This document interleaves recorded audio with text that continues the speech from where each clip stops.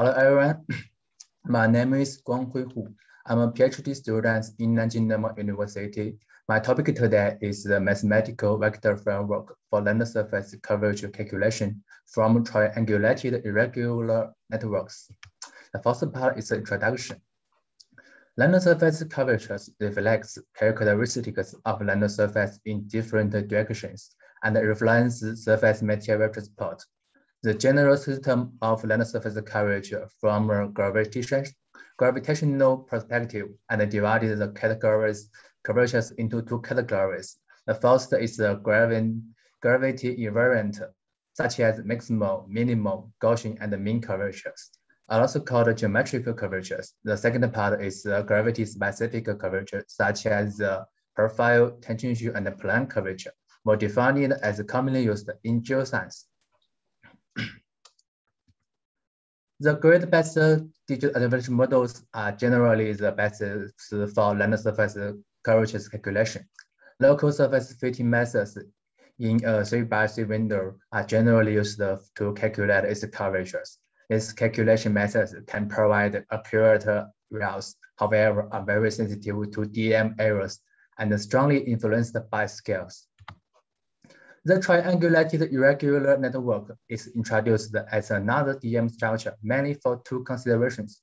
First, a grid DM can provide land surface details and limit data redundancy at the same time. Second, the level of the detail of land surface expression should match the scale of geographic objects and processes, rather than the sample rules. Different from the grid DMs, a team is contrasted based on the topological relations among vertices, edges, and triangles. Thus, the local surface fitting methods developed for the grid DMs are difficult to directly apply to teams. The slope and aspect calculations have been studied based on team vertices and triangles, but the land surface curvature calculation methods based on teams, especially for the calculating gravity-specific curvatures, are still insufficient. The second part is the methodology. In traditional studies, the commonly used land surface curvature were defined by intersected curves. Example, there are two curves perpendicular to each other. Yield the maximum coverage and the minimum coverage. Similar, the profile coverage is defined by the slope line, and the tangential coverage is defined by the number canaver line. In addition, the plane coverage, also named the canaver coverage, is defined by the canaver line. In fact, the definition for this land surface curvatures can be out of the course. Differential geometry uses the normal curvature to describe the spatial bending in different directions for the surface. The maximum, minimum, profile, and the tangent curvature are all the surface normal coverages and correspond to the minimum slope and the normal canaver directions. The plane curvature is not the normal curvature. Thus, it applies the term plane bending. The normal curvature in the direction of the unit length vector t can be calculated by using the equations. The symmetric matrix is the second fundamental form in differential geometry, or the curvature tensor. This curvature tensor is a high level of abstraction than the normal curvature.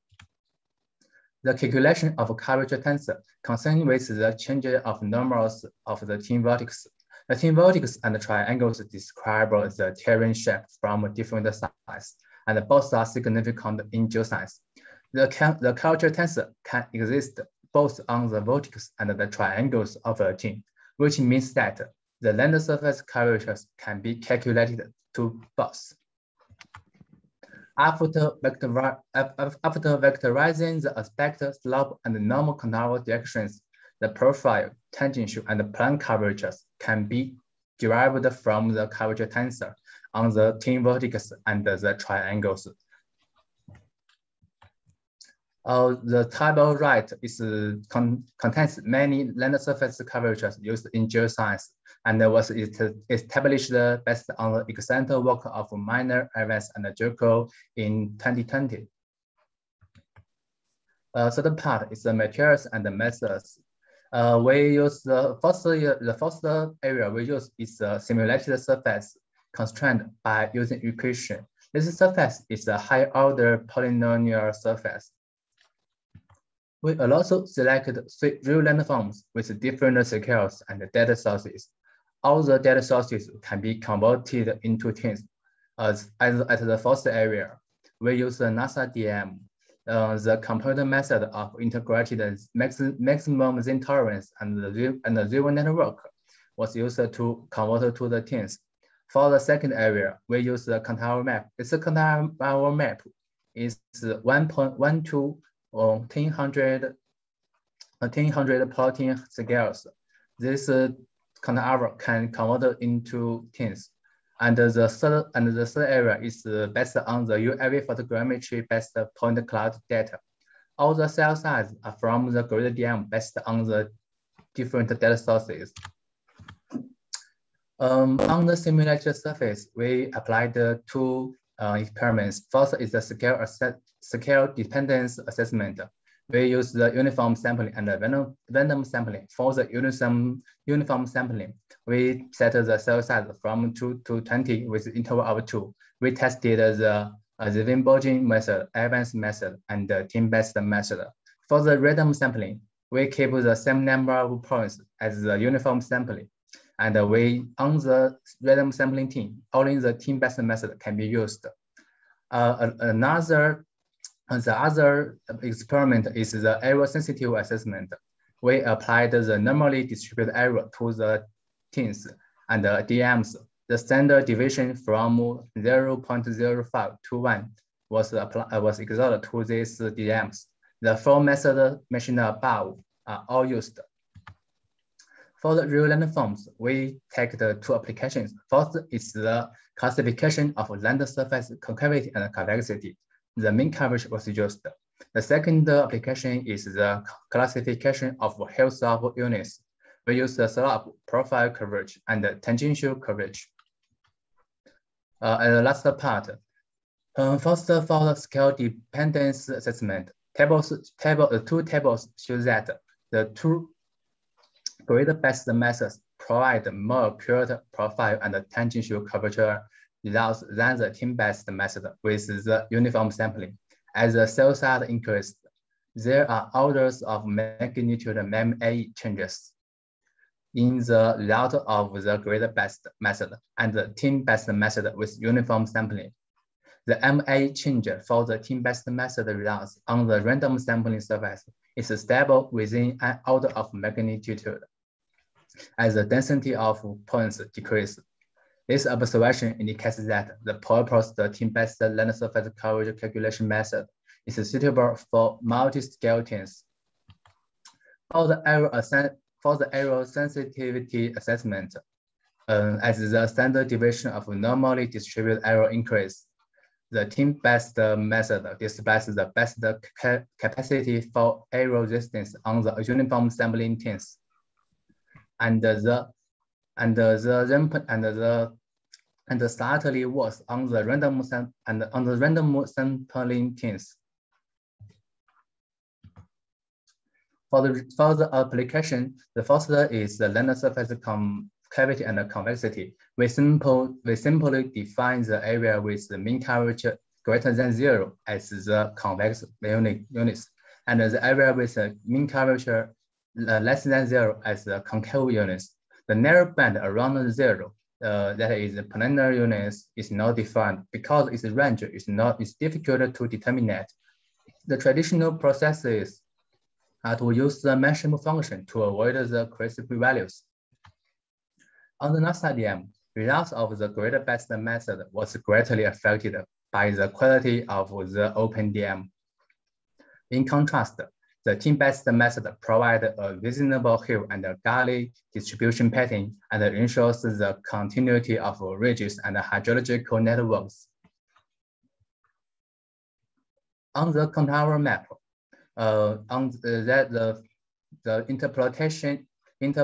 interpolation process from team to grid DM increased the uncertainty of the DM quality, which was reflected in the fragmented classification results by the grid-based method.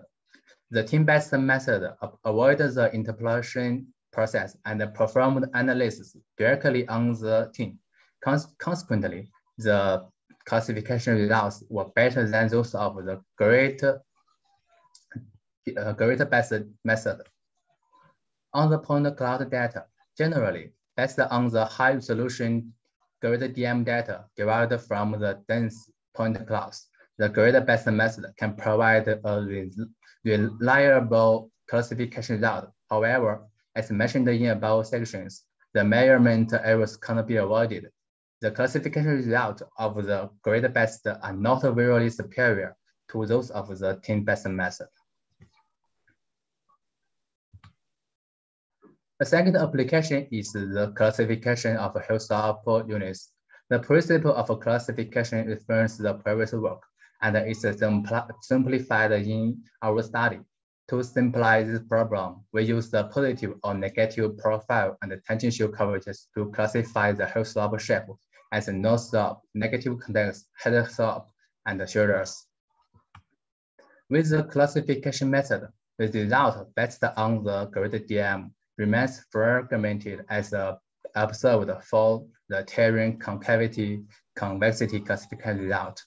This result doesn't support people's basic understanding of the hillside units.